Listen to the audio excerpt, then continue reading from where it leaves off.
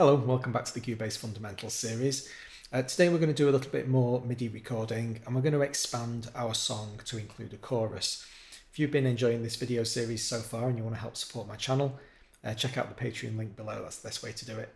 You'll be able to copy and download all of these projects and follow along side by side.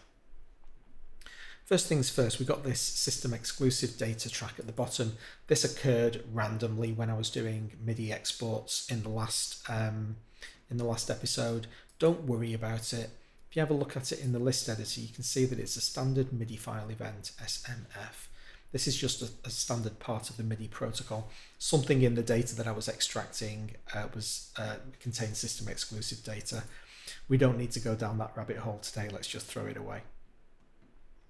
I also want to re-extract this piano line that I merged together at the end of the last episode. I actually quite like the melodies and I regret sticking them back together again. So I'm going to split them. Open my logical editor, go to extract lowest note from Chord, and do that twice. Throw the original track away. This is basically just the leftover notes. And what I'm going to do is stick those two MIDI parts together. And that is going to be my melody for the verse.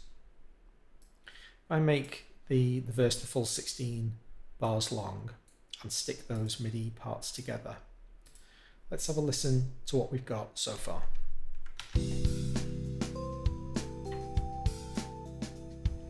This first 8 bars I'm really happy with. I think this was the better of the constructed melodies that we got last time. Just make this note a bit longer.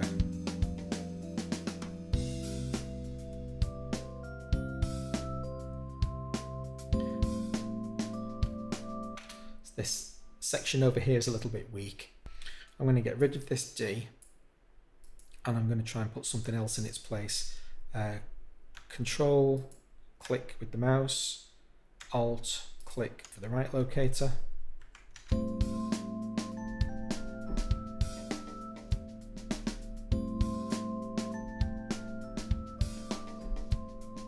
Okay, that'll do.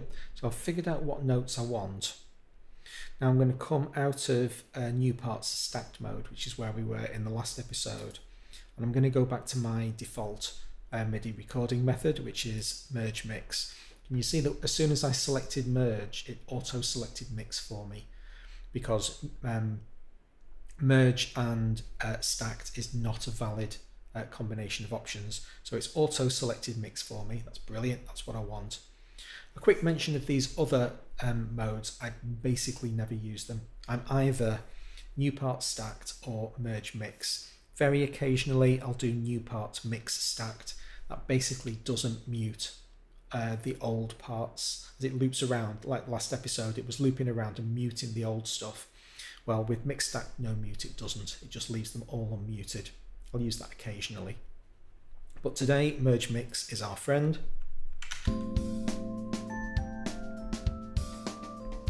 So there's my part. Once I've auditioned and I've decided what I want to do, I actually stop the song and start it again. And the reason is because we have this thing called retrospective recording. Cubase actually remembers every note you play and it maintains a buffer. I have mine set to, I think it's 10,000 pieces of MIDI data. And as long as the buffer isn't exceeded, if you press record, if I enter retrospective recording and say, can you insert that data as a linear recording? It will literally insert those notes. You can see it's just created them as a new MIDI part. Here it is. I'm going to undo that. I don't often use retrospective recording, to be absolutely honest with you. Kind of a manual control kind of guy, so I prefer to have total control over what I'm doing. But I think retrospective recording interacts or interferes with your recording. If you have it looping for a very long time and you press record without stopping it first, I have seen instances where all of the MIDI notes cluster at the beginning of the part. So I just basically just don't allow myself to potentially fall into that issue. Make sure you've got the right track selected as well, which I just didn't.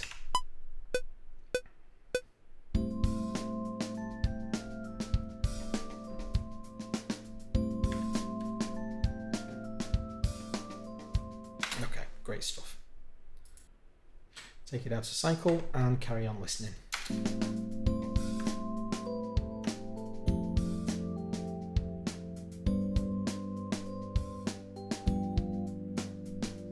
Okay, we've got a hole at the end here. We want some more notes there. So we'll cycle around this last 2 bars.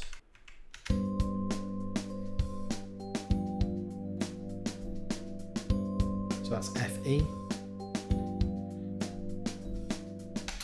Happy with those notes, and to record.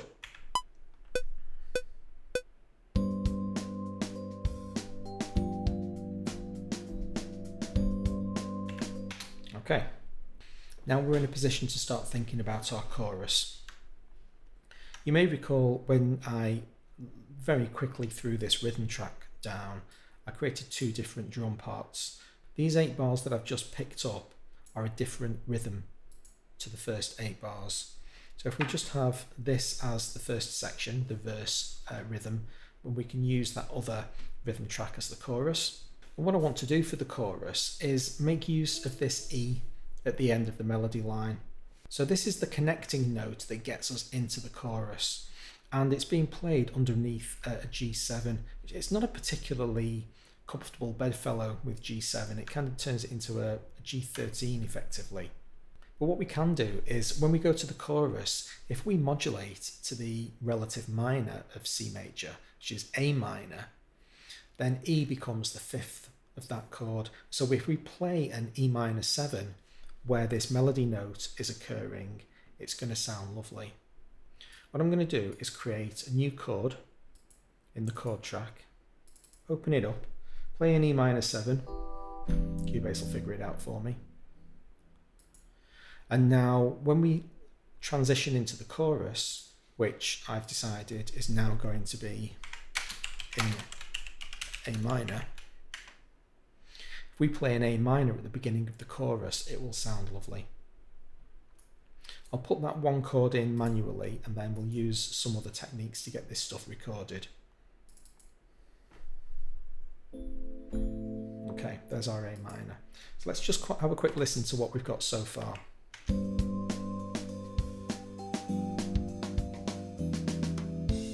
Okay, so that's just really simple harmonic progression theory.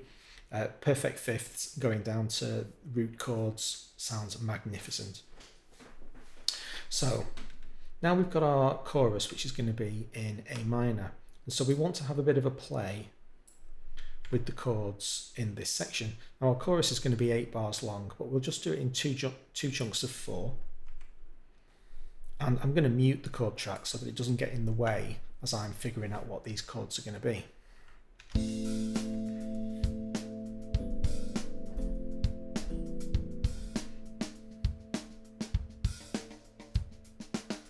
A minor, E minor, A minor, it's like a C down to a G. So once I've figured out what my progression is going to be, I'm going to record those notes in.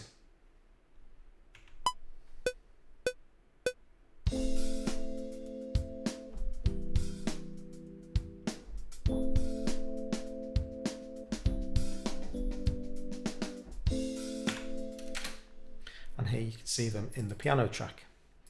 Let's quantize these. And then we want to figure out our next 4 bars. Same kind of thing, I'm going to get the loop up and running, but this time I'm going to make a bit more use of the fact that we're in merge mix mode. I'm going to record it in layers.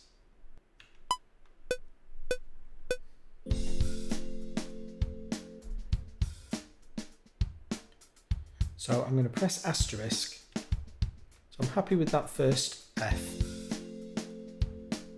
And now I need to figure out what my next chord is going to be.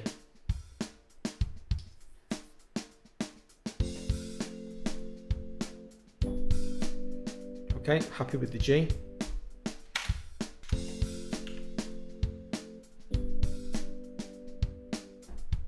Take it back out of record mode, and I can just keep on layering these chords each time.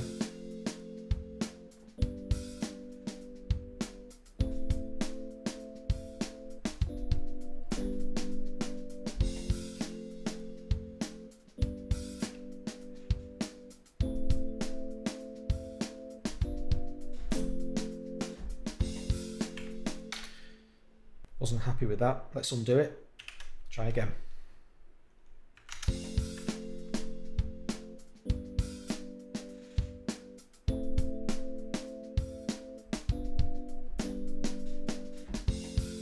Okay. Quantize all that.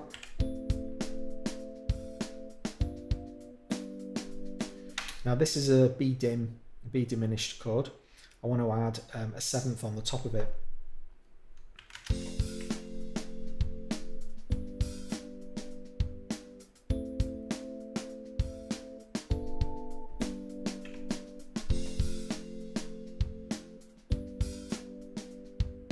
And the same with the 7 actually.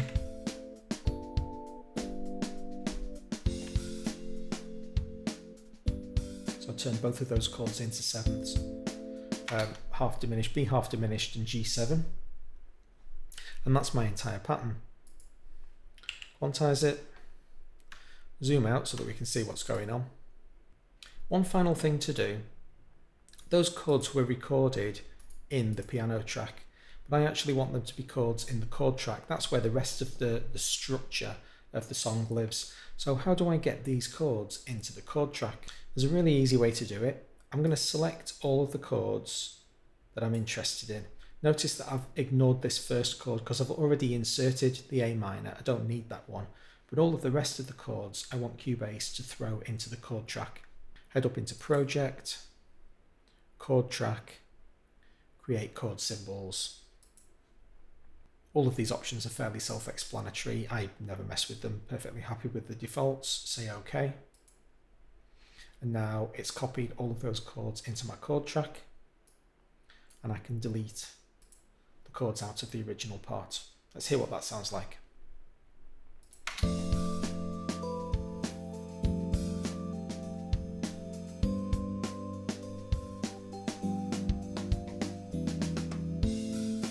Okay, so there's the transition into the chorus. That went well.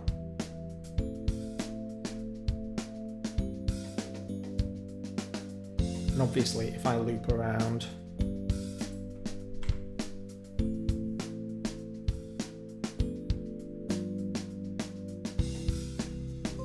we're transitioning back into the verse fluently, with the last chord of the chorus being a G7. It transitions beautifully into the C and everyone's happy. There is a way that you can record manually directly into the chord track. I will show you very briefly. What I'll do is pick all of these chords up, drag them down onto the piano line and then mute them all. What I'm going to do now is record directly into the chord track. The way that you do that is click the chord track itself and record enable it. It doesn't record enable by default like all of the other tracks do. If I select the piece piano track, it automatically record enables it. Chord track doesn't.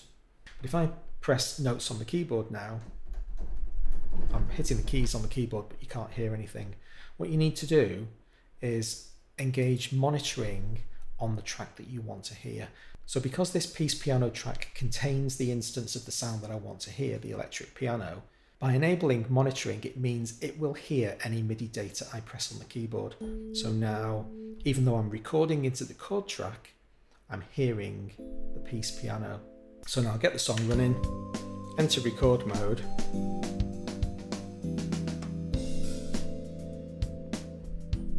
And you can see that it's entering the chords as I play. I'm only going to do the first couple.